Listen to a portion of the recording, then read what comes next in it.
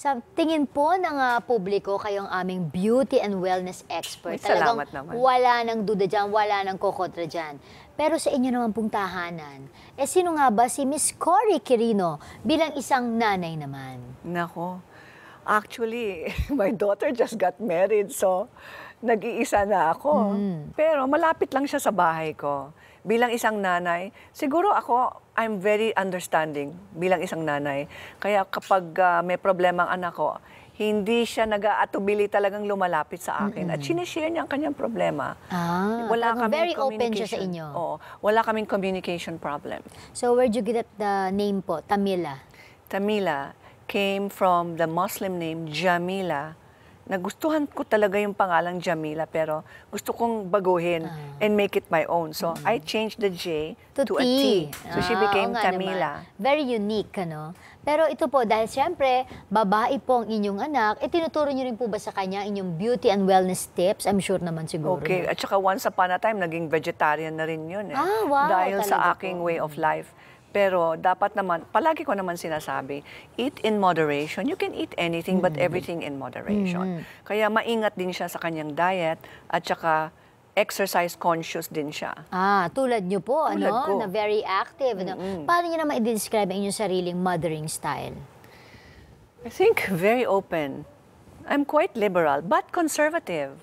Open, in the sense na pag sinabi ng anak ko, yan ang gusto niyang gawin sa buhay, I will support it. Hindi ko pipilitin sa kanya ang gusto ko para sa kanya. Alam mo, hindi ko talaga ma-imagine si Miss Cory, kasi napaka-graceful niya, relaxed, di ba? Parang talagang walang space ang stress sa kanya, di ba? Hindi siya nape-pressure, parang ini-imagine ko lang siya as a mom, tapos halimbawa, mas maliit pa yung anak niya si Tamila, tapos nagkasakit, parang ganito lang siya, may sakit pa siya? Okay lang yan. Ganyan talaga ang mga bata. Parang ganun na si Miss Cory. Paano po kayo kapag parang alam ko walang taranta moment kay Miss Cory, no? Parang lahat nagpapanik na or syempre may pagdadaan ng tinatawag na panic mom, lalo na po yung mga first time mom. So, pero parang feeling ko hindi kayo dumaan sa na stage na yun kasi lagi pa rin kayong composed. Lagi pa rin kayong, okay lang yan. Paano Actually, po for the first 6 months, stay-at-home mom ako. The first 6 months. Pero after that, na-miss ko talaga ang work environment. And then I became a working mother. So I was able to manage yung bahay ko, yung anak ko, at saka yung aking career. Paano po? Hindi kayo natataranta? Time management. So paano po ba ang proper time management para kay Miss Cory? Ako, pag let's say 5 o'clock na, kailangan pauwi na ako. Ayoko talagang mag-go-overtime. Let's say I have to entertain clients. If as much as possible, ginagawa ko yung mga entertainment duties ko, lunchtime. Okay. Ayokong late night. Ayoko talagang sa late night. So hindi po, kayo po ba ay morning person talaga? I'm a morning girl. Wow. And last but not the least po, how should we love ourselves bilang mga babae? Sa tingin niyo po, ano ang pong unang pananaw pagmamahal, syempre, unang-una sa Panginoon, no? Pero after that, ang unang pagmamahal dapat para sa sarili. Kasi paano po tayo makakapagbigay ng pagmamahal sa iba, sa mga minamahal po natin sa buhay kung kapos po tayo? Kasi parang bangko ang ating puso. Dapat punong-puno yan. Ang pondo po natin ng pagmamahal sa sarili.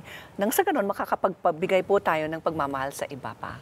Ayan, ako with that. Thank you so much, Miss Cory.